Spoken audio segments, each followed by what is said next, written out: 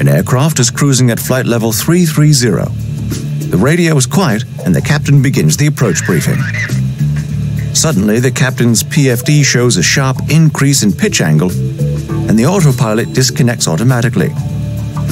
But the aircraft is still in level flight, and both the first officer's PFD and the standby artificial horizon continue to display the normal 1 degree pitch up.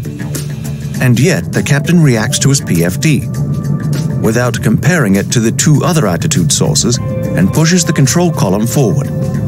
As the recorded pitch angle quickly exceeds 10 degrees down, the first officer calls to the captain to stop the pitch down.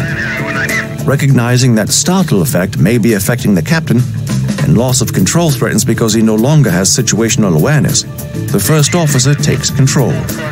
Now the first officer begins recovering the aircraft to level flight. About 20 to 30 seconds later, the captain has regained his composure. Crisis averted, but what happened there? The captain fell victim to the startle effect, a natural response to a sudden and unexpected event. Some people are affected more than others, and the effects may be more pronounced at night or in IMC conditions with few visual references. The startle effect can last 30 to 90 seconds with a rapid recovery. Because it is part of the fight or flight response, it cannot be trained out.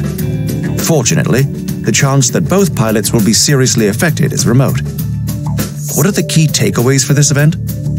To mitigate the consequences of the startle effect, good practices, such as instrument cross-checking and coordination between crew members is key, especially if there has been an unexpected reversion to manual flight. In extreme circumstances, the pilot monitoring may have to take control of the aircraft. Once the flight is completed, a debrief should take place and an air safety report should be filed. Find out more about the startle effect on Skybree.